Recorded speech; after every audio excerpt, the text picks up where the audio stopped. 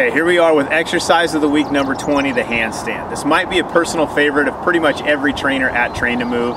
It's usually a barometer for people. Once you can develop the ability to do a full handstand, it's like a rite of passage in training.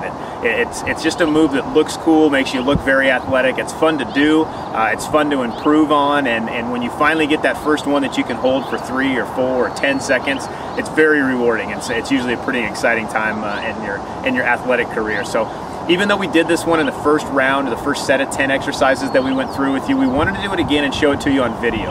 Earlier we were just doing the pictures, but now we've upgraded to the videos at this point, so we wanted to do it again. We're going to take you through a progression of 3, so you're going to see 3 examples of how you can work your way into becoming better at handstands, and then we'll be back at the end to wrap it up. We want to do 3 variations on the handstand. The first one Lauren's going to show us is the donkey kick. This is the easiest introduction into a handstand. From your hands and your knees, what you're going to do is just lift your knees a few inches off the floor. Now the objective in the donkey kick is just to get clearance of both feet off the floor, even if it's just for a second. So Lauren will kick both feet up, land back down onto the ground, and the objective, like I said, is just get your feet in the air for a second so your body has to start to accept all of the weight into the hands, shoulders, arms. And notice that as he's doing it, he's kicking evenly off both feet. This is a key component. Try and avoid the temptation of going off of one leg, because you'll inevitably have one leg slightly stronger than the other, which that'll make it a little bit easier. So kick off both feet evenly. Now from there, as you continue to improve and develop strength through your shoulders and through your back and through your core, now you can develop a full handstand. So now Lauren's going to go all the way up.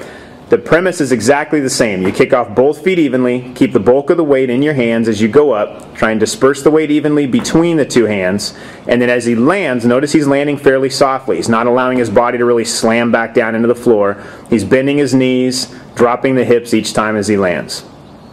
Now Josh is going to come in and show us the more advanced version, the third one for the day, which is going to be a hands elevated handstand. This one takes quite a bit more power through the shoulders and through the back. Just use your typical weight bench, and with both hands on the bench, same concept applies. You're going to push off both feet evenly, kick straight up into the air, and lower yourself back down. Again, notice that he's landing softly. This is key. Don't allow your body to just slam back down into the floor. You need to develop the strength not only to be able to press all the way up, but to control your body and absorb the landing evenly through all the joints so you're not pounding on the feet and the knees as you land.